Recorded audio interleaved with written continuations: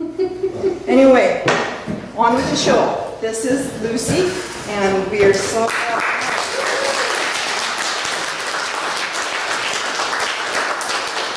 I told my daughter this is a bit weird for me because I'm not usually talking about myself, and then there was this silent pause, and I said, formally, not talking about myself. Privately, in small groups, of course. It's always about me. I'm the hero of every one of my stories. Now, Chris asked me, do you want to talk about pottery, your collection? Because I've been collecting French faience, vintage and antique for over 20 years, and started a club in '99 with a friend. It's still going strong. We have members in 6 countries. Or do you want to talk about music? Because I started playing the oboe at age 55. Which is a little old, a little long in the tooth to start an oboe. And I now play in orchestra, 2 concert bands, our own wind ensemble, play for all the church services every Sunday, and do solos with choirs here and there, some Vancouver, some locally. And what else do I do? Oh, I produce concerts for the church. Tonight is number 89. You can all go, ah! Or what else did I want to talk about? I could talk about being a stand-up comedian in LA for a year at the Sunset Strip comedy store, or being an actress since 1984. So there's a history of a whole bunch of, as you can see, I just go from pillar to post, and keep changing and reinventing myself. So I thought perhaps I'd talk about the reason why I reinvent myself, and it's not just a 7-year itch, but I do think that life is rather short. For some, it's shorter than others, but when you're in the middle of it, you don't realize it's going so fast until another decade whips by, which is probably why we count by tens. There goes another decade.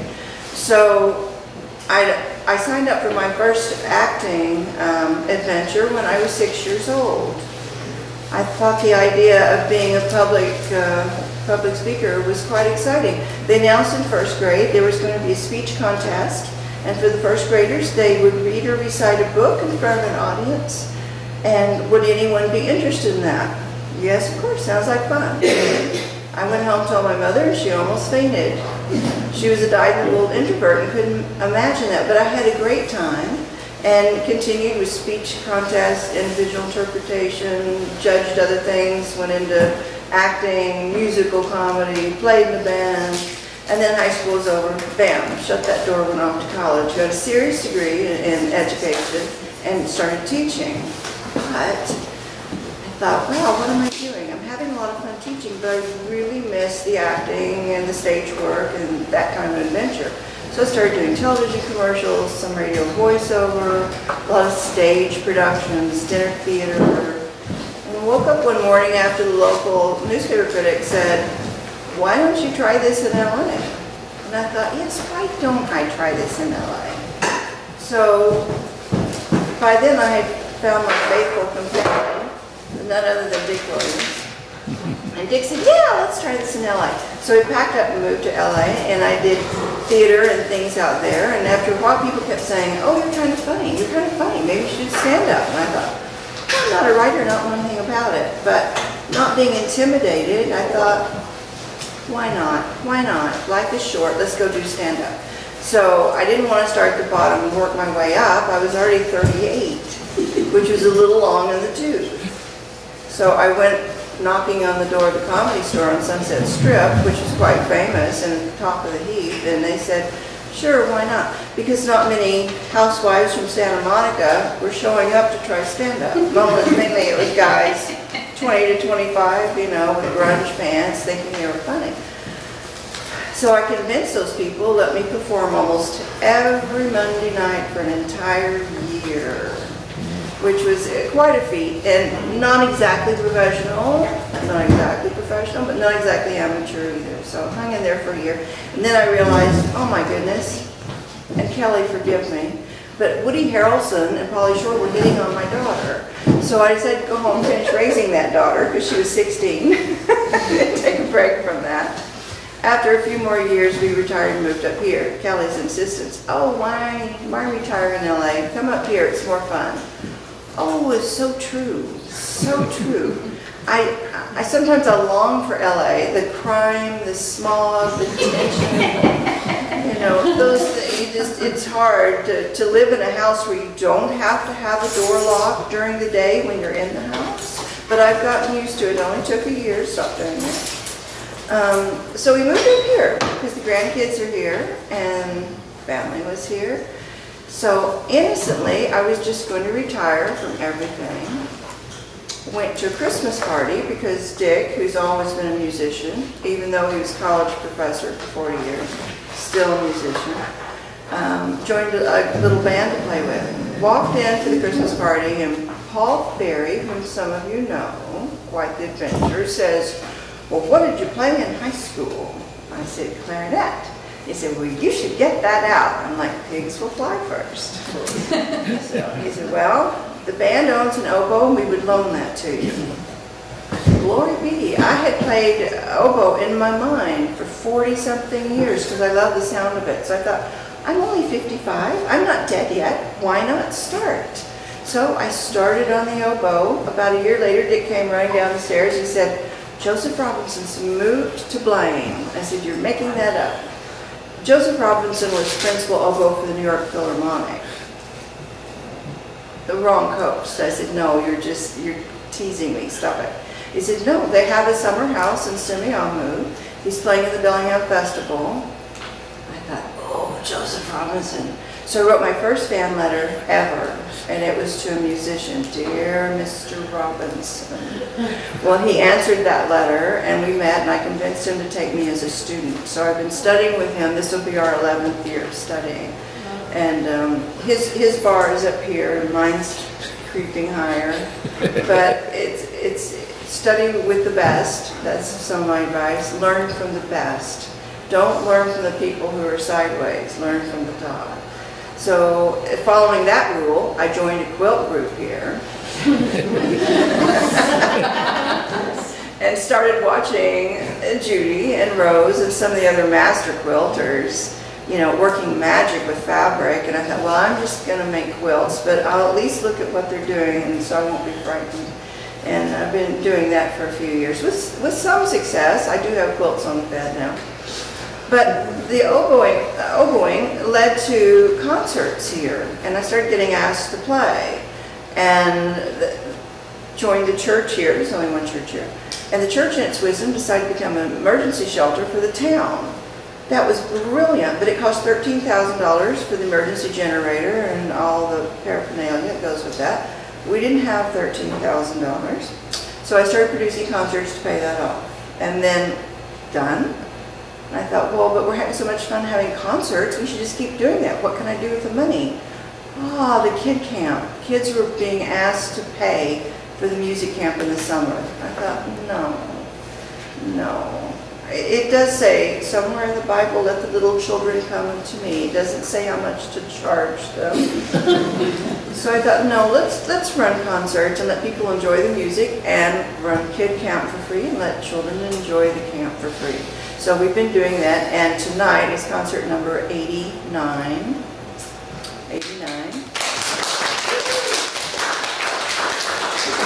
And tonight we're really lucky. We have Lane Longton. You don't know her from Adam, but she's a professional cellist that's getting her doctorate at UBC, and when BSO needs a cellist, they call her. She's the one they call. And she's playing for free over at church at 8 o'clock. So we've been really lucky. We've had a lot of pros come in here. Over 250 Canadian musicians have come down here to play for free. And a lot of these are people who make money doing this as their livelihood. July the 8th, and I'm just plugging now, sorry, I apologize, but July the 8th, the jazz teachers from the Ladner Music School are coming over here to do a jazz concert for us for free after they finish their own jazz camp, which is very nice. But, okay, ask me any question you want. Hurry, go. Well, how did you come to Point Roberts? My daughter Kelly, the pretty one sitting there, married Greg Kean. And I'll tell you a quick funny story about that. When Kelly was 12, she said, oh, I can't wait to grow up and get married. And I said, why is that? And she said, well, because Williams is such a boring name. I got to change my name. So she starts dating Greg Kean, whom she met at a softball game. After about 6 months, she found out that wasn't his name. He's a member of the Screen Actors Guild. His real name is Greg Kian Williams. So when you think God doesn't have a sense of humor, just think back on this story. So now Kelly is Kelly Williams. And all of the poor grandsons, all of their grandparents have last name Williams. So luckily they're homeschooled, because if they'd gone to school and tried to fill out a form, the teachers would have thought they were retarded. But that's how we moved here. Kelly and Greg moved up here. They didn't want to raise little children in LA. They wanted to raise them up here, and Greg's Canadian. So he showed her Vancouver, she fell in love with it and said, yes, why not? So if I was going to say anything to you tonight, it would be, don't tell yourself no. Tell yourself yes. If there's something you want to do, something you want to create, something you want to experience, look at that carefully and ask yourself, am I telling myself no? And why is that? Don't tell yourself no. There's a lot of people out there who'll do that for you. For you, tell yourself yes. Always. Tell yourself, well, not for chocolate, but other things. Other things. Any other questions? Heidi. Why do you like Point Roberts? Why do I like it? I don't think I could live anywhere normal anymore after living here. Are you kidding me? Oh my goodness. Dick and I were, and I shouldn't say this, but it's the kind of place where you can say this. We're dashing off to a rehearsal in Vancouver last night. We got 2 blocks away and we said, oh, I forgot to close the back door. I said, oh, yeah, it's probably fine. When we bought the house, it took us quite a few days to get the keys. We lived in it for 6 weeks. We didn't have the keys. And the real estate agent, I called her up and I said, I hate to bother you, but I'm going to Texas for the rest of the summer, and Dick is going to LA for the rest of the summer, and we sort of like to have the keys to the house. We kind of like to lock it. And she said, I have lived here for 28 years. I've never locked my house. And I said, yes, I apologize. It's my own fault. It's a flaw that I have, and I'm trying to overcome that. But we're just kind of used to that, and I apologize. But would it be possible now we bought the house and we have the keys? After 3 days, they found the keys. They didn't know where they were. They'd never used them.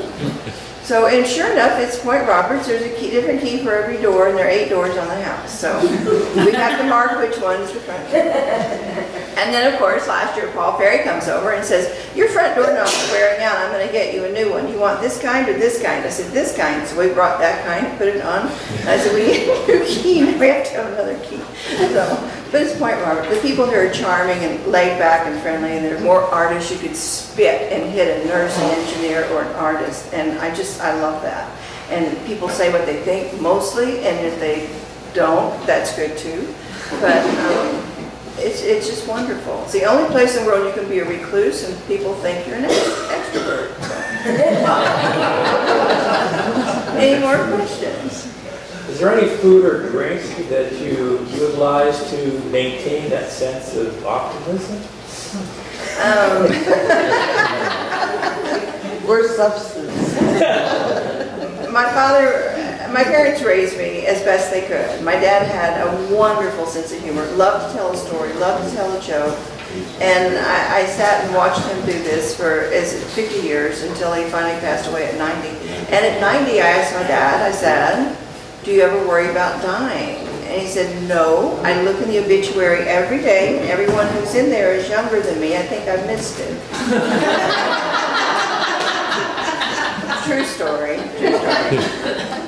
So, no reason why not. When we wake up in this country and in this state and this town, we're already blessed. And I know people use that word too often, but it's so true. When you wake up in Point Roberts, you're already having a good day. We've got clean water and friendly neighbors, and you're just already a step ahead. So, yes. There's a house for sale across the street from you. What do you know about it? Nothing. I'm a recluse. I don't know anything about it. No, actually, we heard it was for sale because it was across the street from you, and we want to catch some of your contagiousness. I want to catch what you got because we came to Point Roberts and we weekend in the trailer park. We've been going to the concerts in the church, and we have never been, and you say blessed, we overuse it, but I never felt anything like what you put together with the people that you put together.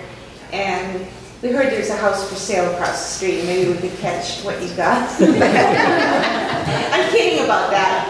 We're not really needing a house, but... Well, if you decide to, that'd be great. That'd be great. We'll teach you how to play Wizard, our new favorite card game. Well, it's interesting, we drove by there and you said there's only one problem, there's some old people across the street that play music really loud at night. Oh, that must be Esther and Henry.